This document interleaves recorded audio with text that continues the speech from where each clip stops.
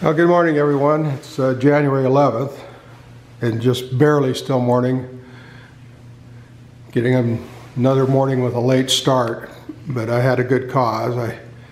I had two sticks find a new home yesterday, and I had to adjust their length and put the rubber foot on. So that took a little time this morning.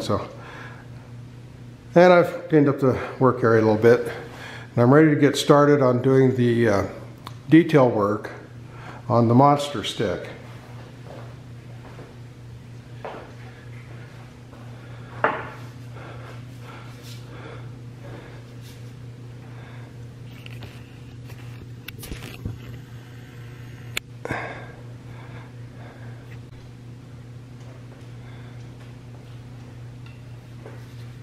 Now, because I'm going to be doing some very intricate work on the stick, I'm going to make some sketches on a separate piece of wood and make some practice carving and practice cuts on that piece of wood, just to see how it goes, trying to do the close detail work that I need to do on this particular stick. So I'll let you watch as I do a little bit of that, and then I'll get set up to actually do some of that same work on this stick. So stay tuned, I'll be back in just a minute. Okay, I'm going to show you now what I'm going to attempt to do here and how I'm going to attempt to do it.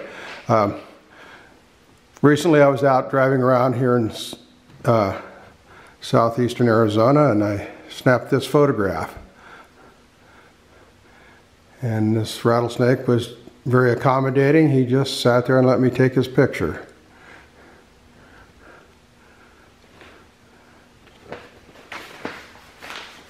Now, what I'm going to try to do today is recreate the rattles. So I've sketched just a very crude outline on this piece of wood, and I'm going to try a variety of various burrs with the Wen rotary tool and see how I can carve this out. Now you notice there's a horizontal line running lengthwise, which corresponds to a groove that resides right down the middle and the top of the rattlesnake's rattles. And the very first rattle at the bottom of the snake, this one here, is always very black. The others are a lighter color, very similar to the color of this piece of wood here. And they get progressively smaller as you move towards the tail, or the end of the rattles, and then just a little nubbin out there on the end. So that's what I'm going to try to create. I have another photograph here that kind of highlights a rattlesnake's tail, but this one has many fewer rattles. This one's got 1, 2, 3, 4, 5 rattles, as opposed to the 13 rattles that are on the snake that I got the photograph of. So, and I think for this carving, I'm going to do like maybe 9 rattles and see how that looks. I think my snake on my walking stick is much smaller than this guy was. So I'm going to sit down and try this, and I'll show you my results in a little bit.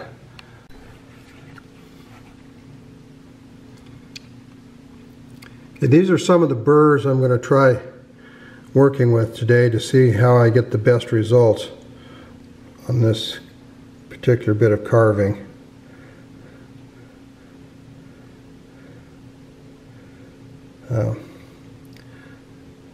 I've used all of these at one time or another and had varying results with varying kinds of wood, so it's kind of trial and error. So we'll see what turns out and what doesn't.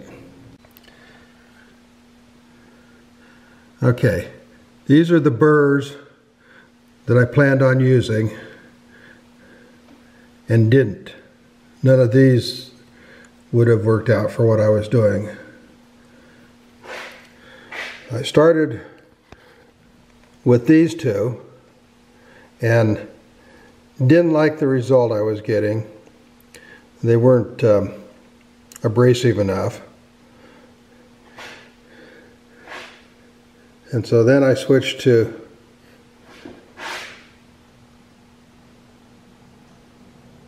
this one and this one,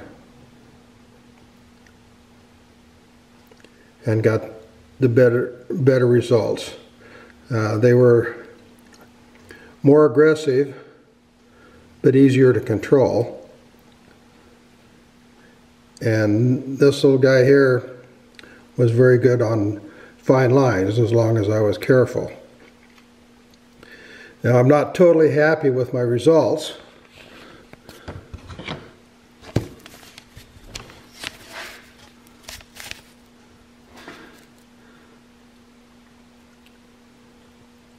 The lines are a little shaky and the spacing's kind of off. And what I think I'm going to do is take what I learned doing this, and I'm going to practice one more time and use what I learned and see if I can't make this come out just a little bit better. Now, obviously, this hasn't had any sanding on it, and the finished product will. But I think my spacing on my rattles are too inconsistent, and the lines are too wobbly, and the shape's not right. And I think that when I drew this, I had my lines too close together because the bit takes out some of the width of the rattle, and I need to compensate for that. So when I draw my next one, I'll get them a little farther apart. But I'm going to go find another stick to practice on, and when I get it lined out, I'll show it to you.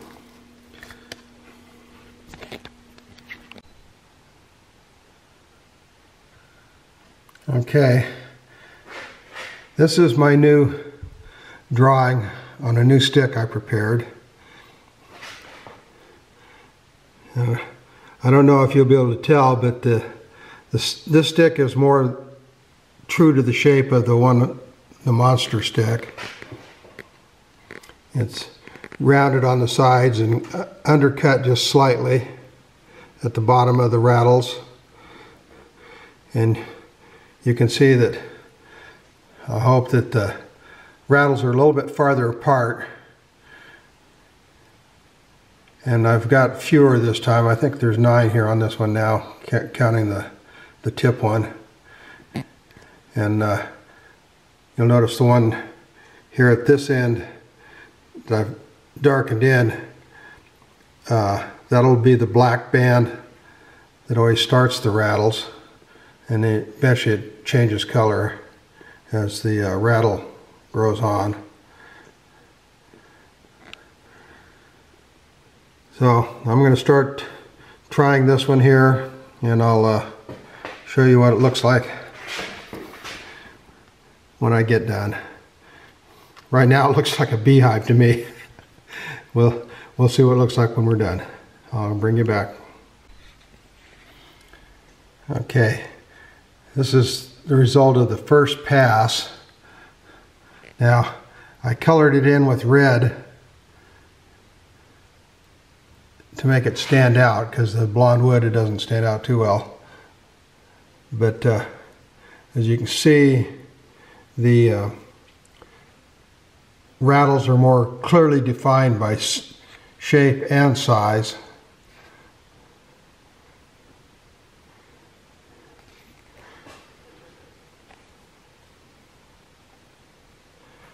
Now, I'm going to have to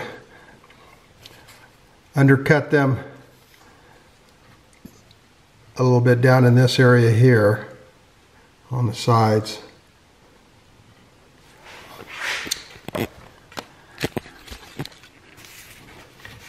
Sorry about jiggling the camera there. Changing hands. I'll undercut down here to give them more definition. Now, I used the larger burr to make the line down the middle, and then I used the really tiny engraving burr, similar to this one, only much smaller, to do the lines around each one of the rattles. I used a much lighter touch on the wand also.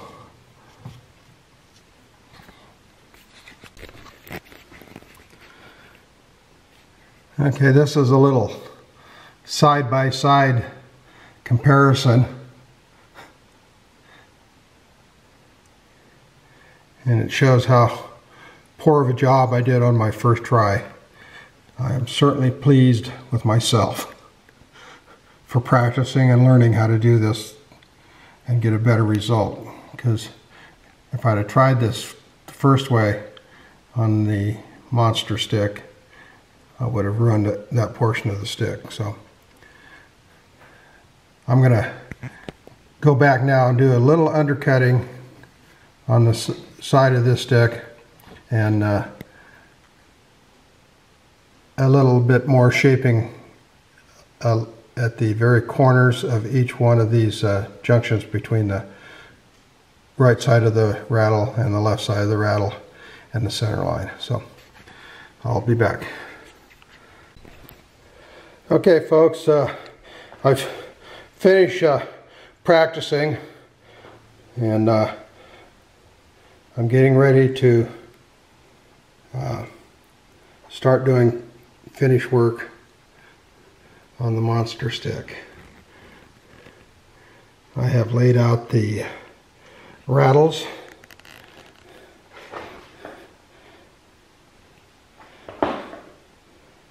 And we'll start carving those tomorrow morning. And I also finished out the base of the stick, because that had been left pretty much as rough wood like that. So all I've got to do tomorrow before I start power carving is some really good finish sanding to make sure I have no divots left anywhere in the stick, the whole length, or any places I want to blend the snake to the stick any better. There are a few spots, but hopefully sometime tomorrow I can get started on the detail. I've really been looking forward to that. So that's all for today. I'm going to take the stick in and weigh it, because I did trim off a little bit down there at the bottom end. So this area right here might have gotten off another ounce, who knows. Okay, see you tomorrow. Well, I weighed the monster stick. I can still exercise with it. It's 2 pounds 8.5 ounces. Well, it will still get lighter, I guarantee. I have a plan for it that will lighten it up. Although when I start coloring the snake, that's going to add weight back into it from the weight of the paint. Here's the rattles that I'll start on tomorrow. And that's it for today. I'll start loading this video up to YouTube, but it won't post until tomorrow. I always try to do 2 days at once. So see you tomorrow.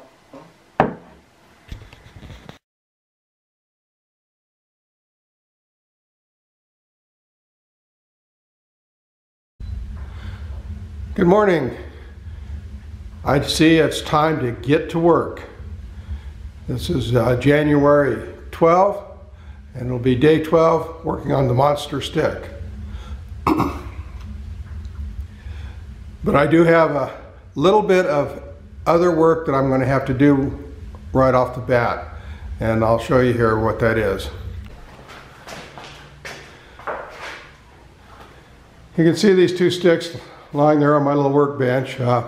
These have both found a new home, and I have to do the finish work on them. All of my sticks are cut to length when I have found out who's going to be the final owner on them.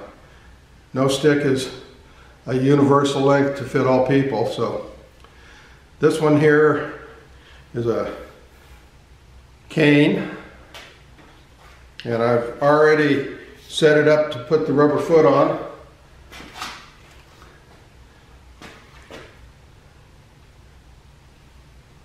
And I'm going to nip off this little bump right here and make it a smooth transition to the rubber foot. And then I'll put a little varnish on that one. This stick's already completely varnished and ready to go, other than that.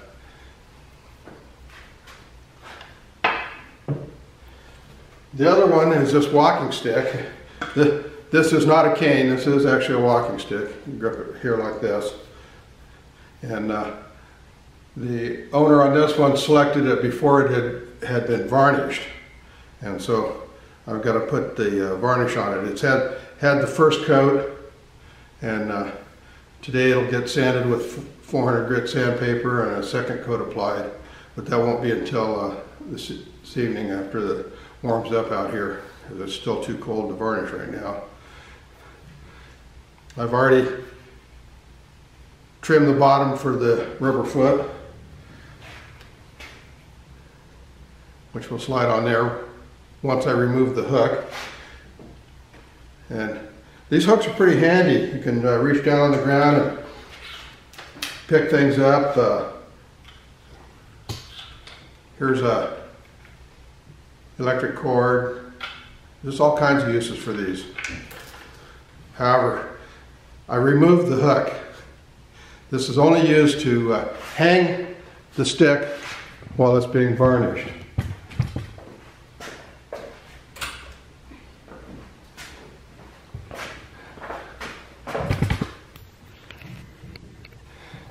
And there you see it hung. So anyway, I'm gonna get busy on these, get them knocked out right quick, and get down to some serious work on the monster stick.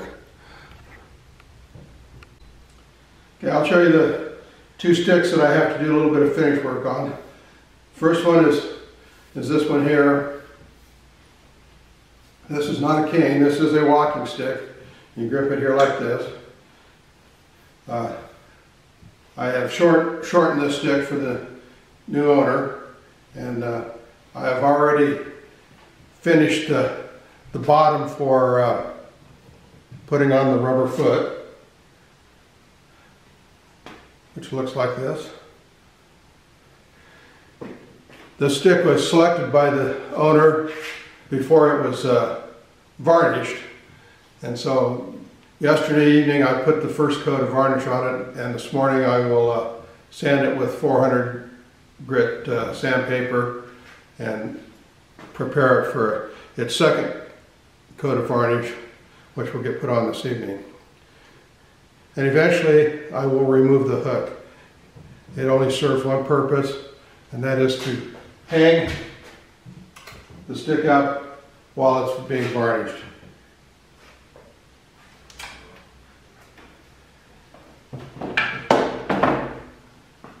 The other one I'm going to work on today for just a little bit is this cane. This one was already finished with all its coats of varnish and polishing, but it needed to be cut to length and have the space made to fit the rubber foot on it as well.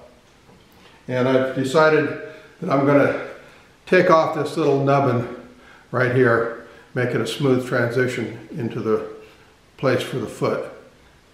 So that'll require a little bit of cutting and then some smooth sanding and reapplying a little bit of varnish around the bottom. So those are my two quick projects this morning. They shouldn't take me too long, and I'll be able to get busy on the monster stick.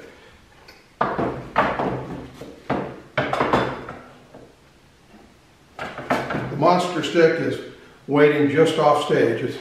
It's right over there. I'm not sure, can you see it? It's right over there. Well, maybe you can't see it.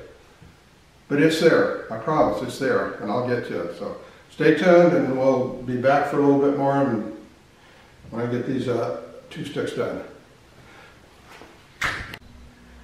Yes, it is 11:20, but I have been working on the monster stick. I just didn't have the camera set up. Battery was dead, and took it in to get it recharged. So, but I worked on the stick anyway. I initially was going to work on the detail work on the snake's rattles. Let's see if I can get them into focus here. And but I realized that I had a few minor problems that I needed to take care of before I did that. I had the snake's head shape wrong.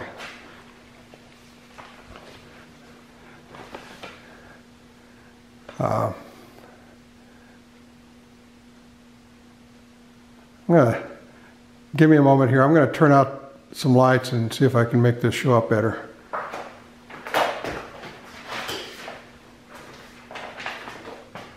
There. Actually, that's quite a bit better. The snake's head actually has a rounded part back here rather than curving this way. And I think that's the back of the jaw bones. So I'm going to put that in with heavy grit hand sanding, and then I'm also going to change the front of the snake's head as well. It's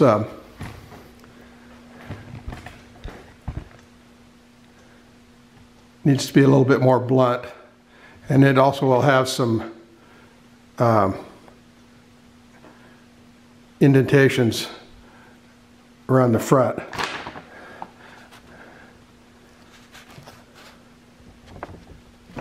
Yeah, I was hoping this picture would be clear enough that you could see it, but maybe you can there. If I come in really close, you can see the kind of the lump at the back of the jaw and the indentations around the eye. So anyway, I'm going to work on that, and I think I can film some of this, and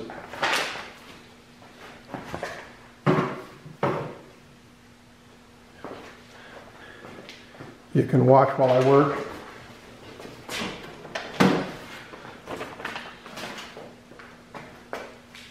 Sorry about all the herky-jerky with the camera here. I know my lighting has been off quite a while.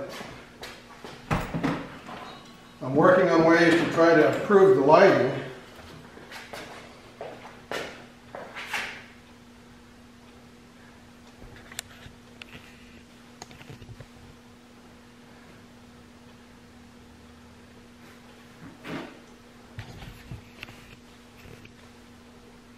What do you think? Is that any better?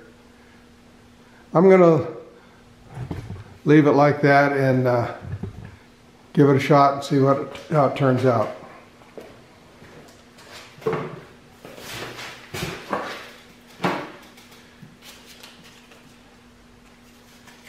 I'm using 60 grit sandpaper to put these curves in at the back of the jaw, and this is how I'm doing it. Just roll up the sandpaper and grind like that. I thought about using a file, but I decided I wanted to go very slowly and see how it turns out, so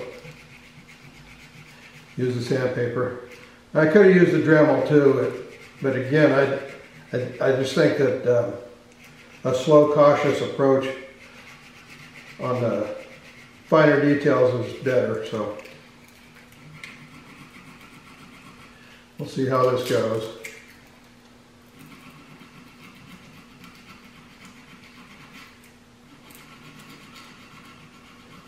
It'll take some time.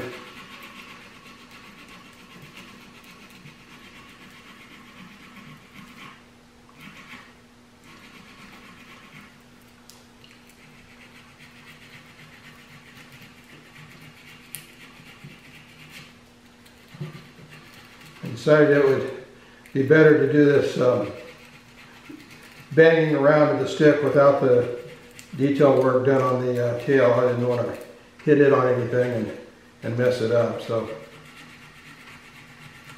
this is what you get.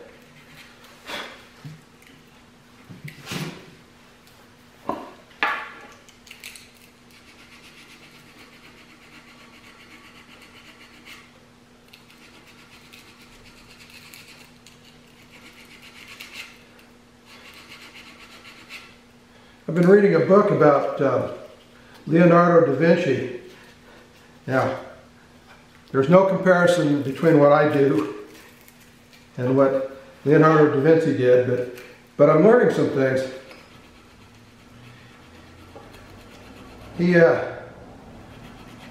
studied the anatomy of the human body to better enable himself to paint or sculpt or draw the human body.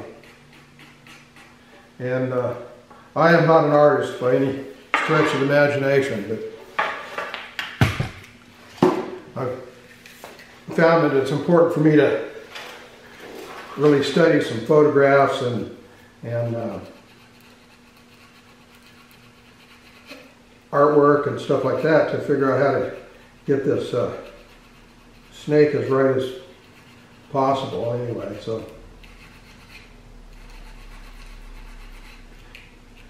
I don't think I'm going to do snake dissections, which is one of the things that Leonardo da Vinci did, was actually did the human dissections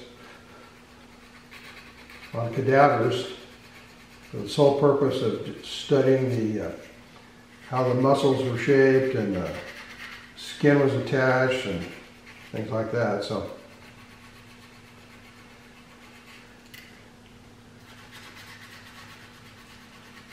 well, I'm going to turn the camera off here. I know you must be bored, so I'll get back to you when I get a little bit of this shaping done on the head so you can see what it actually looks like.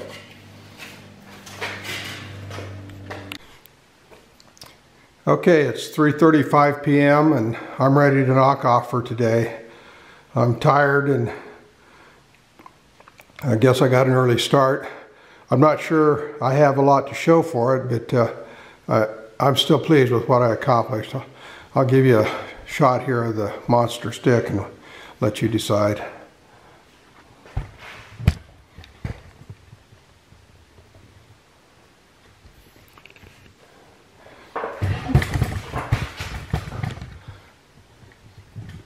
Sorry about that, my big feet hit the tripod.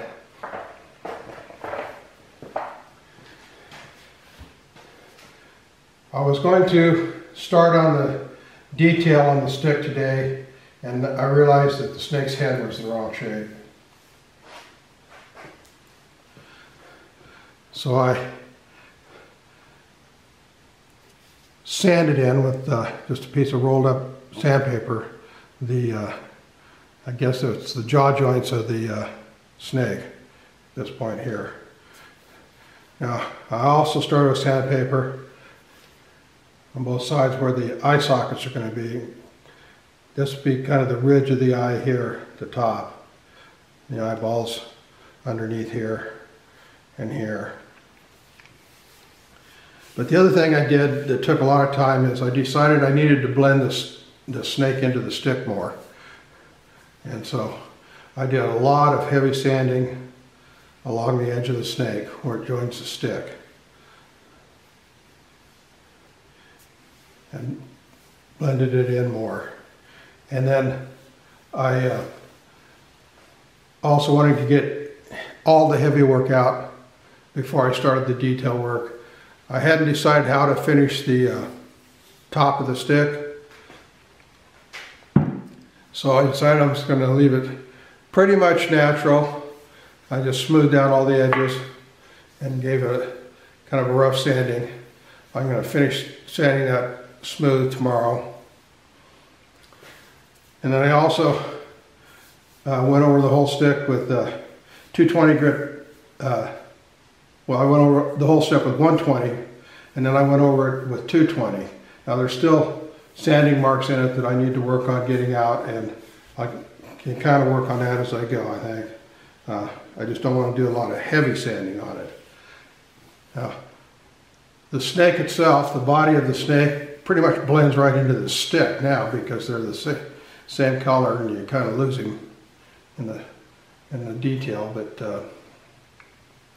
as I started adding the fine details, the scales and the eyes and jawline and nostrils and the rattles down here at the bottom, it'll start reappearing, I'm hoping. So we'll see. No weight on the stick today.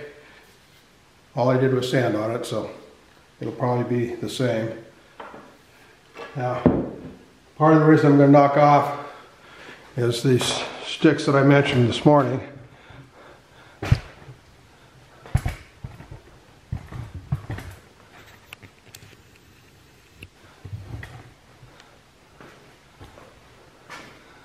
These two here.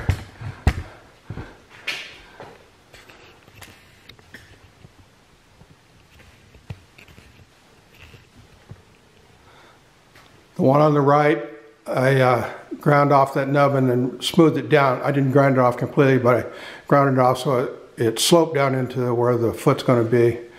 And I gave the one on the left a complete sanding with 400 grit sandpaper, and it's ready for its second coat of varnish. The one on the right will just get some varnish around the tip area. So that's it for right now. I'll touch base with you one more time before I put this to bed. Thank you for watching.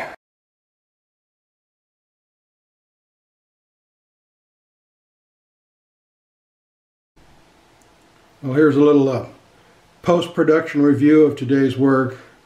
I'm cleaned up, got the shop cleaned up. I'm sitting in my office, and here's what was done today.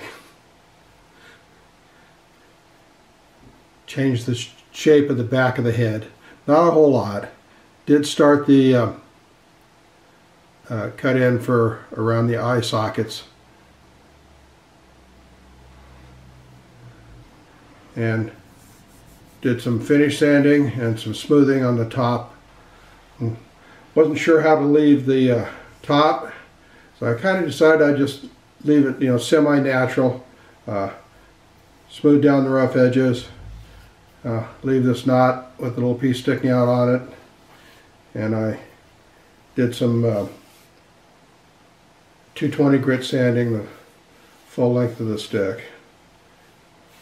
I don't have to sand it later, or don't have to sand it as much later. So that's it for today.